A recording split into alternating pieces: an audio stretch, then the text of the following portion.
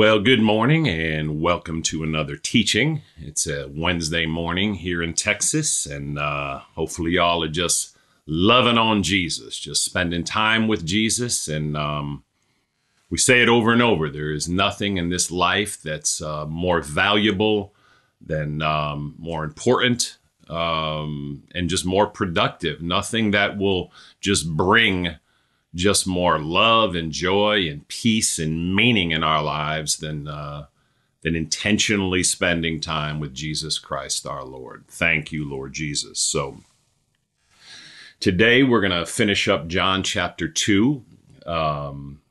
We are going through verses 1 through 11. Last time we got through some of verse 7, I think, and so we'll do a short review, and then we'll read it, and then we will get rolling and finish it up. So, Father, we do thank you for your favor, your mercy, and your goodness on our lives. Father, we thank you for your love, Father. Father, above all, we thank you for Jesus, our only Lord and Savior and Master and King. Lord Jesus, we just worship you, we thank you, and we praise you today. We thank you, Jesus, for living a perfect life for us and dying a perfect death for us, Lord Jesus. We thank you for being punished for us, Lord Jesus. And we thank you that you are alive and risen, Lord Jesus, and we worship you today. Holy Spirit, we ask you to lead us and guide us now as we open the scriptures, the living word of God. Give us eyes that see and ears that hear. In Jesus' name, amen and amen. Thank you, Lord Jesus. Okay, so again, we're in John chapter 2. We're doing verses 1 through 11. It's a very famous story of Jesus turning water into wine. And again, last time we got through some of verse 7. So I'm just going to go ahead and read the whole thing again. Again, we'll do a quick review, and then we'll finish up verses 7 through 11, okay? John 2, verse 1.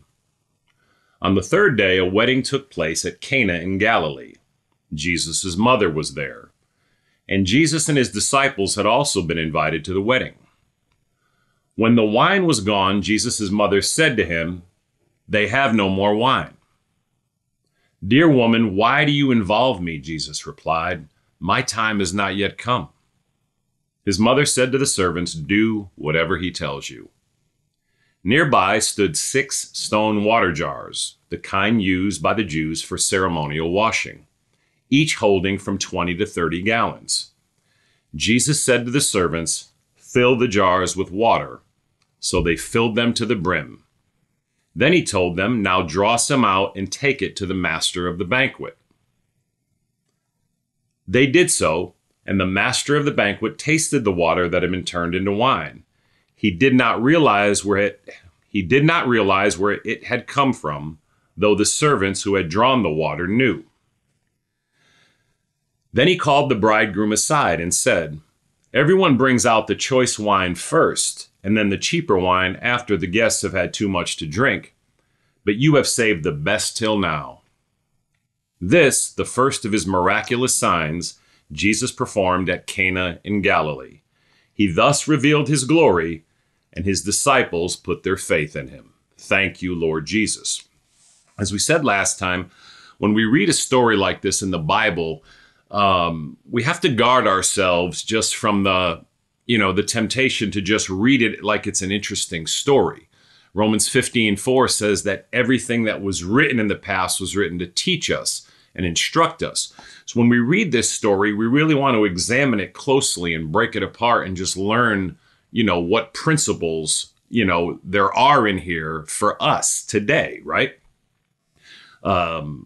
Hebrews 13:8 says that Jesus Christ is the same yesterday, today, and forever. So in principle, how God moved here is how he'll move in our lives, right? Obviously, we have our own circumstances. And so the application will be different depending on our lives, but the principles will always be the same. Does that make sense? So you see that Jesus is invited to a wedding. And last time we talked about the most important guest in your life and in my life is Jesus Christ, right? There's no one more important than Jesus in your life right now. Your dad is not important. Your mom is not more important. Your kids are not more important. Certainly I'm not. Your pastor's not more important. There is no one in your life more important than Jesus Christ. And he is by far more important than everyone else, okay? Jesus Christ is God, right? He's God the Son, right? We have a triune God, God the Father, God the Son, and God the Holy Spirit. It's Jesus, God the Son, that became a human man for you and I, that lived a perfect life on earth for you and I, that died a torturous death on behalf of you and I, and is alive and risen. And it's only in trusting in Jesus and relying on Jesus as your only Lord and Savior that we have eternal life, that we have our sins forgiven, that we have relationship with God the Father, God the Son, and God the Holy Spirit. So Jesus, it says, and his disciples were invited to the wedding. Do you invite Jesus into the details of your life? You want to literally, in prayer, invite Jesus into every aspect and every detail of your life. Again, if you haven't received him as your Lord and Savior, you want to certainly trust in him and invite him into your heart. Ask him to come into your heart and to be the Lord of your life and to save you from your sin, proclaiming your full trust and reliance and confidence in Christ alone, right? And now if you do that, and obviously if you mean it sincerely, Romans 10:13 declares that everyone who calls on the name of the Lord will be saved, right? Now, again, it's not the words that save us. It's Christ that saves us, right? But the words are, are the medium we use to communicate our trust and reliance and desire for Jesus Christ to be our Lord, right? When we humble ourselves before Jesus and proclaim knowing our desperate need of him, right? And that he's our only hope. And out of that knowing that we're sinful people, when we cry out to Jesus and ask him to be the Lord of our life, and again, we invite him into our heart to live inside of us. And when you do that, Jesus actually comes and lives inside of you by his Holy Spirit. He becomes one with you in spirit. You become married to Jesus. You're called the part of the bride of Christ and the body of Christ. Thank you, Lord Jesus. God the Father becomes your heavenly Father. It's the most incredible thing in the world. So that's the beginning of the Christian life, right? But then as Christians, we want to invite Jesus into literally everything we do. Invite him into your work day, right? Just in prayer, say, Lord Jesus, I do invite you into this day, and I ask you to be a part of this day. And I ask you, Lord, to lead me and guide me in my work today. Invite him into the blessings in your life, right? The things that are going well. Invite him into your difficulties, right? You just want to make Jesus a part of everything. Does that make sense? And really, that's the meaning of life, is increasingly making Jesus a part of everything and helping others to do so. Thank you, Lord Jesus. All right. We see in verse 3, it says, when the wine is gone, his mother said to him, they have no more wine. This is a very powerful statement by Mary, because where do you go when you have a problem, right? Mary knows somebody at this wedding who can handle the problem. Where do you go when you have a problem? Most of us, regrettably, even as Christians, Jesus is the last place we go. Like when nothing else works, we've tried everything else, then we finally go to Jesus. That's not Mary, right? It's interesting that this isn't even Mary's problem, right? This is someone else's problem, but she's going to Jesus on behalf of someone else, right? We talked about that in this culture, to run out of wine at a wedding would be just a massive social disgrace. It would be a humiliation that would never be forgotten. So it was a big deal, right? And so Mary goes to Jesus because she knows he can do something about it, right? So you and I, again, want to make a habit today of increasingly going to Jesus, right? When we have, issues or difficulties, and not only in our own life, but, in that of others, right? When the wine was gone, Jesus' mother said to him, they have no more wine. Now, it's interesting in verse 4, he says, dear woman, why do you involve me? My time has not yet come. So you can see Jesus kind of, he pushes her away, right? He rebuffs her, right? He lets her know that, why are you involving me in this? It's not time for me to reveal myself. Now, it's interesting. He doesn't call her mother. Okay. Right, Jose? He calls her dear woman. Now, in their culture, dear woman was a very respectful term. It's not like in our culture where we'd say woman. It's not like it is at all. Okay. So he's being respectful, but it is noteworthy that he doesn't call her mother anymore. Okay. And that's because his relationship with her has changed, right? He calls her dear woman as he would any woman here, or if any man, he might say dear man, right? And again, there's a principle here that when we find in verse 5 what his mother says, his mother said to the servants, do whatever he tells you. Try to picture this, right? Because it's, he lets her know in no uncertain terms that this is not something he's planning on doing, right? He lets her know, as a matter of fact, that my time has not yet come. You see verse 4, my time has not yet come. But when you read verse 5, it's apparent that Mary's not concerned about his time, right? And it's kind of funny, right? Mary's not worried about his time. Mary needs and desires for this situation to be handled. She knows that Jesus can handle it. And so she presses into Jesus, as we said last time. She's pressing in, right? Most of us, when Jesus said, my time has not yet come, why are you involving me? We might have lowered our heads, right, May, and just said, okay, Jesus, sorry about that, and walked away. Now, if Mary does that, certainly this miracle doesn't happen. These people are not blessed, okay? But Mary's not taking no for an answer. Sometimes we're going to need to press into Jesus. Sometimes we're going to need to persist, right, in our prayers and, in just coming to Jesus over and over and over. Because the first time we go to him, just like with Mary, we may not get the answer we're looking for. When she went to Jesus, obviously she was hoping what Jesus would say, I'll take care of it, no problem. That's not what he says, right? Sometimes Jesus does not give us the answer we want right away, right, Rick? And so sometimes, right, Scotty, we have to persist in pressing into Jesus for whatever's going on. It could be on behalf of something in your own life or someone else, but continue to go to him in prayer, right? Continue to seek him, right? Because although the answer may be no today, we can see that Mary's pressing into Jesus is going to move up Jesus's timetable, which is a truly remarkable thing. We've consistently heard in our Christians' lives that it's not our time, but God's time. Well, Mary moves up God's time here by her persistence. Now, again, it's important to understand it's not because she was his mother that this happened. Okay. Obviously, Jesus knew before she even came that he was going to do this. That's an important point, right? So why would he tell her then in what he says in verse 4 if he's going to go ahead and do it? Obviously, he's not saying it for himself. He's saying it for Mary's sake and for our sake, right? When he says, dear woman, why do you involve me? My time has not yet come. We can't force Jesus to do anything, right?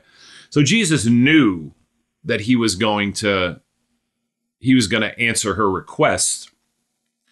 But this is clearly put here to show that if we press into Jesus, if we will continue to persevere, there's a very good chance that he will move on our behalf, right? But if we just say pray one time to Jesus and then things don't happen the way we like and just walk away and say, oh, well, maybe we don't know what might have come of it if we can, if we persist in our prayers, right? If we press in our prayers, if we really diligently seek Jesus in our prayers and our praises and in our worships, right? In our worship, I'm sorry. So when he says, dear woman, why do you involve me? My time has not yet come. Again, he's clearly saying that, because he wants to see her persist and press in. And to Mary's credit, it's apparent she didn't even hear what he says, right? It's kind of crazy, right? Because he tells her, Mary, actually he doesn't use her name or call her mom. He says, dear woman, my time has not yet come. Look at verse 5. His mother said to the servants, do whatever he tells you. So again, she's not concerned about anything he just said. She's pressing into Jesus and expecting him to move, right? She knows that he can. She knows that he has the power to do something about this. And she's not taking no for an answer, basically, okay? And so where do you go to? Again, where do I go? Jesus Christ is the only one that has the power, right? God the Father, God the Son, God the Holy Spirit. It's only in Jesus and through Jesus that the power to change comes, right? Mary certainly knows this. And again, she's continuing to press into Jesus. And you're going to see that he moves up his timetable. Now look what she says in verse 5. Do whatever he tells you. It's the greatest advice anyone can give any other person at any time. His mother said to the servants, do whatever he tells you, okay? Do whatever Jesus tells you is the greatest advice you could give your children or anyone else in the entire history of the world. For the rest of your life and my life, the greatest advice we could ever receive or give is to do whatever Jesus tells us to do. Thank you, Lord Jesus, right? Verse 6. Nearby stood 6 stone water jars, the kind used by the Jews for ceremonial washing, each holding from 20 to 30 gallons. So again, we talked about last time, this could be up to 240 pounds, right, at 8 pounds a gallon, plus the, whatever the stone water jar weighs, right? So they're extremely heavy, right? In verse 7, Jesus said to the servants, fill the jars with water. So they filled them to the brim. I think we talked about last time, we may not have, but I think we talked about how this command doesn't make sense, right? And as a good servant of Jesus, I do believe we talked about this, as servants of Jesus Christ ourselves, it's our job to do what Jesus tells us, even when it doesn't make sense, right? If you think about this, they probably have to walk to some well. They probably have to draw a bucket at a time, right? So again, let's say there are 3 servants, right? So they each got to fill 2 of these 20 to 30 gallon, stone water jars. And if it's a bucket at a time, they're going to have to make, 40 to 60 trips of going to the well, getting a bucket of water, going back to the jar, pouring it in, right? If I was one of the servants, frankly, I might have said, Jesus, I don't know if you exactly heard the lady, but she said they have no more wine. They have plenty of water. It's wine that they're out of. So, us filling up, 180 gallons of water is really not going to fix the wine situation. You see what I mean? Meaning, let's say this takes 2 or 3 hours to do, right? Obviously, you're not going to be able to move this thing once it's filled. They probably don't have the water right there. So again, this is going to be a time-consuming process. We don't know how long it's going to take. Jesus doesn't explain himself, right? Fill the jars with water. Sometimes the Lord just expects us to obey him, and almost never does he explain himself to us. Our job is to obey Jesus as his servants. And when we obey him, we want to obey him to the full. Look what it says these servants did, right? You'd have thought, because all he said was fill them, you thought they might have filled them halfway and said, you know what? That's enough. It's going to take another hour and a half to do this, another halfway. I mean, that's plenty, right? But it says this. It says, so they filled them to the brim. They not only obeyed Jesus when it didn't make sense, but they filled him to the brim. And as we said last time, Charles Spurgeon made the great point that whatever we do unto Christ, we want to do it to the brim. You want to do it to the full. When you obey Jesus, you want to obey him completely and fully. Not just sometimes, not just partially, right? You want complete and full obedience. You want to obey him to the brim. You want to worship him, Chloe, to the brim, right? You want to praise him, Rebecca, to the brim, right? You want to love him to the brim, right, Jason? So they filled them to the brim, right? Let's just live our lives as servants of Christ, doing everything under the brim. It's important to note that if these servants don't do what Jesus asked them to do, if they said, you know what, yeah, that doesn't make sense. They don't need water, Lord, they need wine. If they don't obey Jesus when it doesn't make sense, we do not have this miracle. Do y'all see that? And I could ask myself, how many times in my life, Scott, have I missed the hand of the Lord because I would not obey Jesus? How many times, May, have we missed the work of Jesus in our life, the hand of Jesus in our life, the blessing of Jesus in our life because we wouldn't obey when it didn't make sense? Father, I do ask you to forgive us and to cleanse us of unrighteousness, Lord, and help us, Father. Holy Spirit, help us to obey you, to obey your word, even when it seemingly doesn't make sense to us. Thank you, Lord Jesus. So they filled him to the brim. Verse 8. And look what he does now. So it takes faith for the servants to obey Jesus when it doesn't make sense, right? I mean, imagine 3 hours filling these things with water. There's no concept that he's going to turn this into wine. Why are we even doing this? But just one step in front of another, and now it's done, right? Excuse me. And now look at this step of faith. Now he told them, now draw some out and take it to the master of the banquet. Now this right here is maybe even a bigger step of faith, right? Remember, the master of the banquet just has to be, and the one running all this, right? The one hosting the wedding is in an extremely, right, just anxious state right now. Because again, to have no more wine at a wedding it would have been an absolutely horrific social disgrace in every way. And so Jesus tells these guys to go to the master of the banquet, who's got to be in a stressful place beyond reason because he has no more wine. Jesus says, now draw some out, right? Now, again, they still think it's water, right? Now draw some out and take it to the master of the banquet again, as a servant of Christ.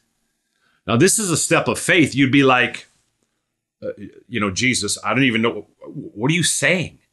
You want me to draw out some of that water and walk it over to the master of the banquet and say, here, take a sip of this? He's going to, do you understand how stressed he is? He's going to think I'm out of my mind. He's going to berate me. He's going to think that I'm just, why would I go take him some water? Notice again, look at Jesus's words here. Okay. Mary says, do whatever he tells you. The only words we have from Jesus are, fill the jars with water. 1, 2, 3, 4, 5. They can either obey or not. If they don't obey, the miracle doesn't happen. Then he says, now draw some out and take it to the master of the banquet.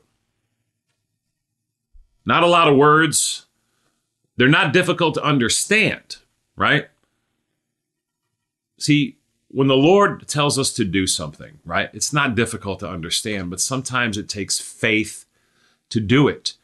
And if we'll obey in faith, we will see the hand of the Lord move in ways we could have never imagined. As I already said, I don't know how many times I've missed the blessing of the Lord because I wouldn't obey in faith when it didn't make sense. But in faith, it says they did so. Verse 9, and the master of the banquet tasted the water that had been turned into wine. He did not realize where it had come from, though the servants who had drawn the wine knew. Now, this is profound, right? Sometime between when they went to him and told him that the 6 water jars were filled to the brim, sometime after he said, now draw some out. So it could have been, right, while they were walking, they could have drawn out, right, a cup. And while they were walking with the cup, right, they looked down as they were walking, and all of a sudden it went from water to wine, right? That's Diet Coke. But so again, Jesus said, now draw some out. again, so when they went back to the 6 water jars after they had told them they're full, they could have went back and they could have all been wine then. Or more probably it happens when they draw out some of the water and by faith they're walking with it to the banquet. I mean, to the master of the banquet. Can you see how much faith this takes, y'all? I mean, this is crazy, right? Imagine you're walking with this cup of water and not knowing, and then all of a sudden again you look down and wow, now it's wine. But because they were faithful servants, because they obeyed Jesus on multiple times when it didn't make sense. The words Jesus told them were simple. It wasn't complicated. But sometimes we complicate the simple instructions of Jesus Christ, our Lord, right?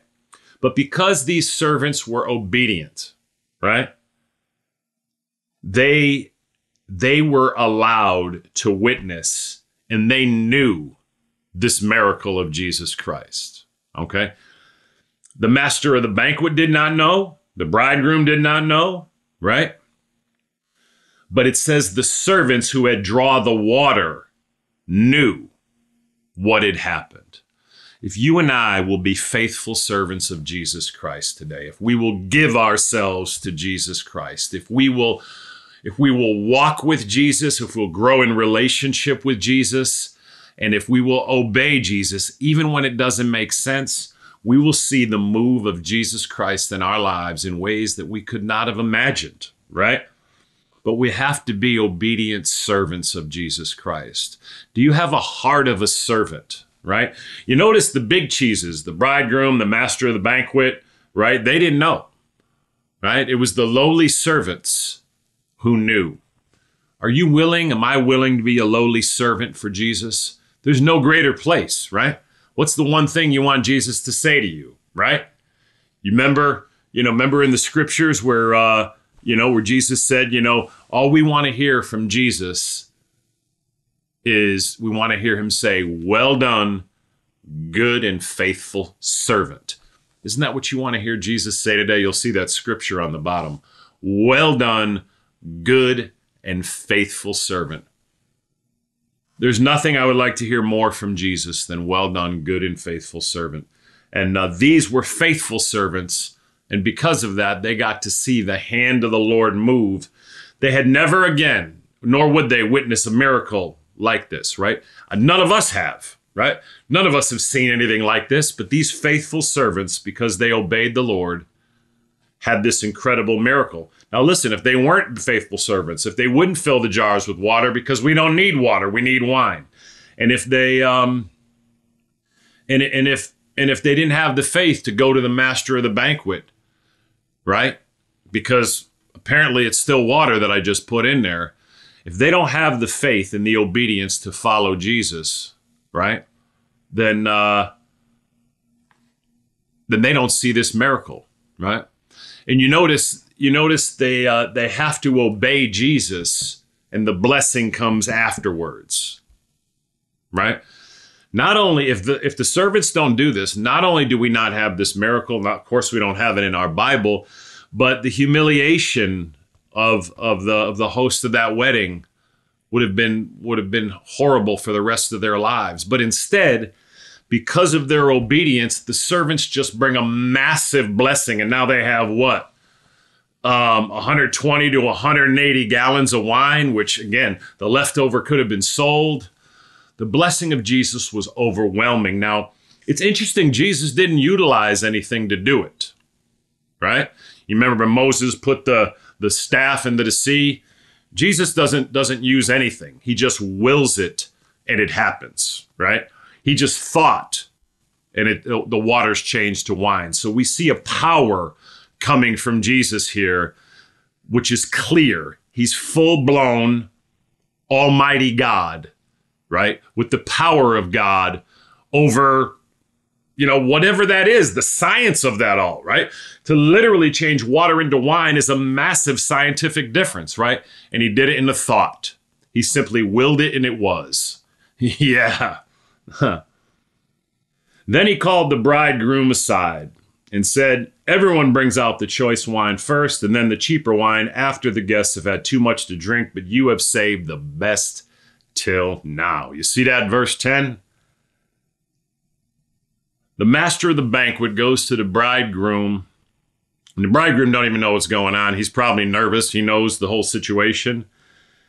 Everyone brings out the choice wine first, and then the cheaper wine after the guests have had too much to drink. But you have saved the best till now. And obviously the bridegroom knows that he didn't do anything. He doesn't even know what's going on. But apparently when Jesus changes water to wine, he don't change it to that $4 a bottle wine, right? Jesus changes it to the $400 a bottle wine, right? Jesus didn't change it to cheap wine, right? Jesus changes it to the best. And so you obviously see the principle there that when Jesus gets involved, he's always going to bring about what's best.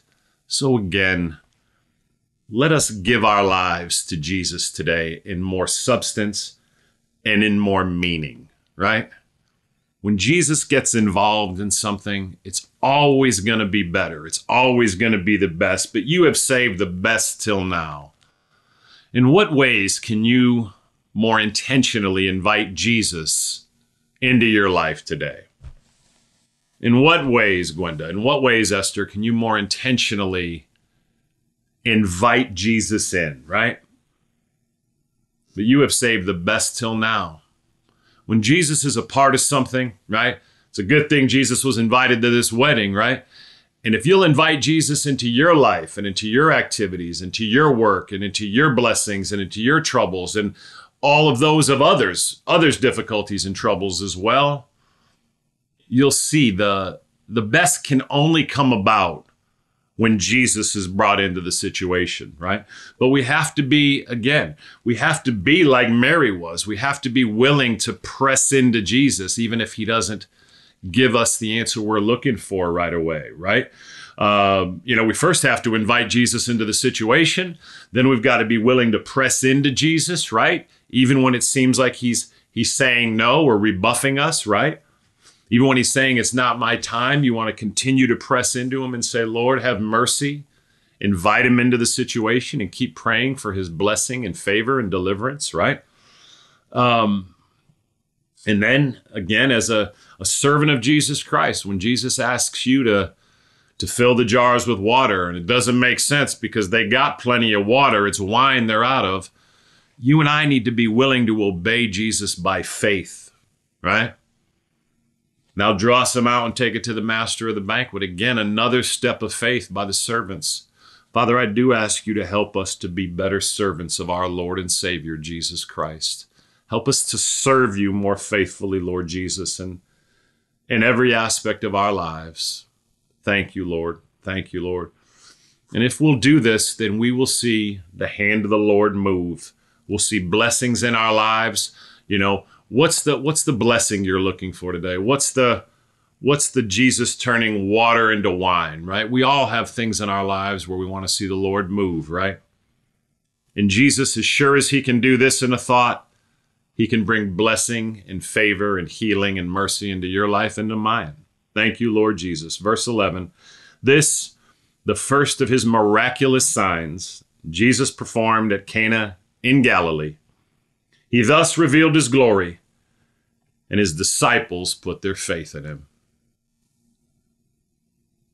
You have faith in Jesus today.